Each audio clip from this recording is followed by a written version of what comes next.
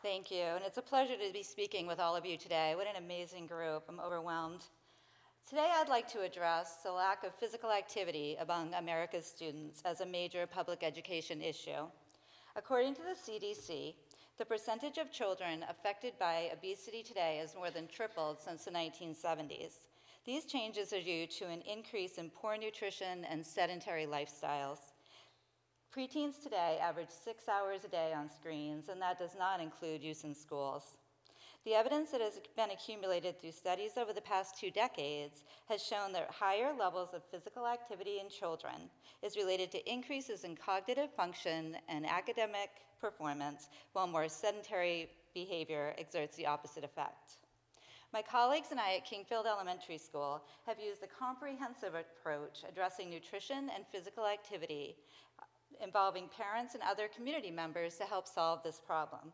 We have incorporated physical activity into our days to improve school culture, student health, and academic performance. Our ski skate program is a great example. Since 1988, I've advocated for and supported this ski skate program in our district, first as a parent volunteer and then becoming a program coordinator. Our students travel to Sugarloaf one afternoon a week in January and February. This collaboration between the resort and district schools has grown to include alpine skiing, Nordic skiing, snowboarding, ice skating, and snowshoeing. Studies indicate that cognitive functioning, motivation, goal setting, and self-control are fostered by engaging in sports. Nevertheless, we've faced many challenges keeping this program going. It was almost canceled in the wave of No Child Left Behind and all the demands of high-stakes testing. I've been an active voice with the school board and administrators, and currently 100+ students in grades 1 through 8 participate each year in the program. Each week, I collaborate with 20 teacher and parent chaperones, along with Sugarloaf employees, to promote safety and appropriate challenge on the hill.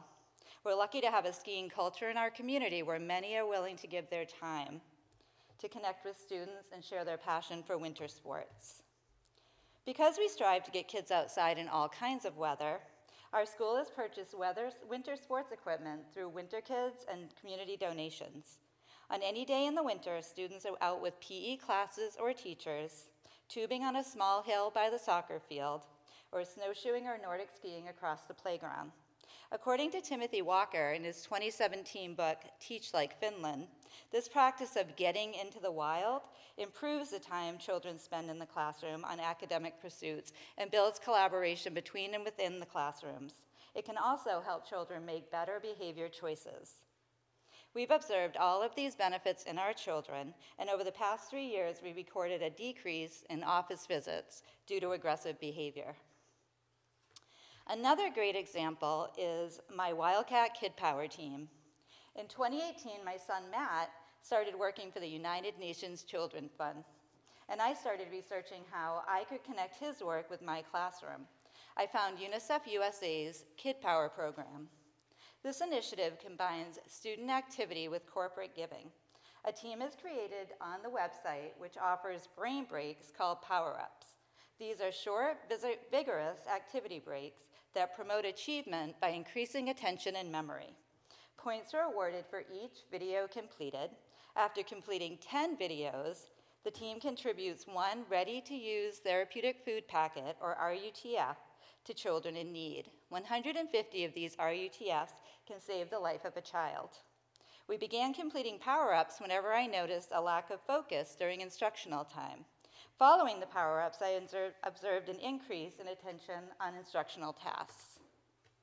To make a greater impact, I've successfully completed donors choose grants to purchase UNICEF Power Bands for my students. These are fitness bands for kids that track daily steps. 2,500 steps equals 1 PowerPoint when they buzz. 10 PowerPoints are in 1 RUTF packet. Each week, we sync our power bands and enthusiastically count together the number of RUTFs that we've earned. This is great counting and recording practice for first graders that need to meet the standard of reading and writing numbers to 120. In our initial year, the first graders and I invited the kindergarten class to join us.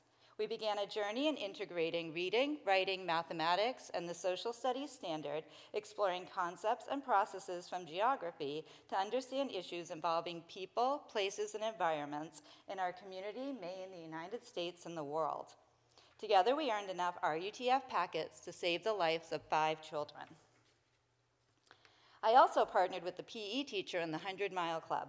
This incentive awards students for each landmark of 25 miles walked. When they reach 100 miles, they earn a t-shirt. These awards recognize students during monthly assemblies and became an incentive for remaining physically active throughout the year. Some of my students walked, ran, and danced over 300 miles. 100% of this first grade class met or exceeded their growth targets for mathematics on standardized testing in spring 2019. 91% met or exceeded their growth targets for reading.